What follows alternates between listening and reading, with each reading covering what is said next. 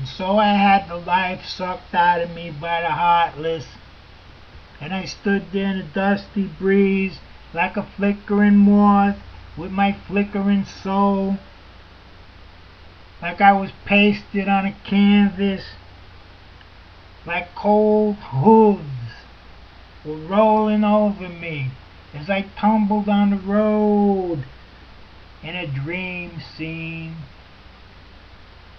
No, I cannot be there. It is not me. It's just a rambling road of old bare trees, and there's snow on the ground, and the winds that never cease its song that I want you there, in the drift. But I'm old and stepped down, and my ankles are made of lead, and my breath mists like the mood from the gray above. Was this the best thought? Then I saw myself in your eye, and I see the other smiling in me. It's your love. It's you who love the lie of our love. The love that's on the floor. The love that's inside your head. And I shouted, "You're a pig!" At her form, in her little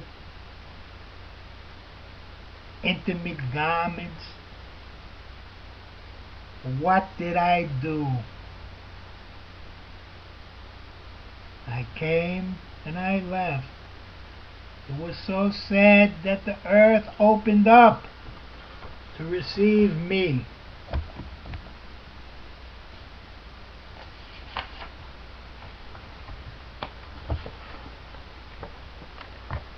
And I walked out into the spring rain. And the reality of it all mattered little, for there was nothing beneath hope but the autumnal sun. And I took the special over to Belmont Park and watched the Jockey Club Gold Cup. And that would tie the ribbon around the year. Maybe if I put a wager on Forgo, maybe he'd win, even with all the weight on his back. The racetrack was like a candy store, and everything was guarded, tied down, and I couldn't snatch a sweet to save my life. And soon my bankroll dwindled, and I settled in the grandstand, wet and soaked with the wind,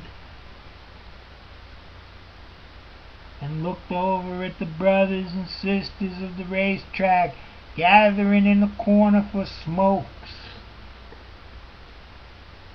discussing the bitter results of the day's action. There was my friend Chicho Allegro. He poured the racing form like it was a girly book.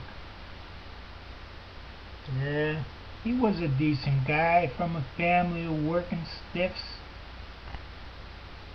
He walked the common gate a week away from the poorhouse. One catastrophe from a care package. And he sat down with an egg cream and said, "I can't read this anymore. I want to read the news of the rock stars instead."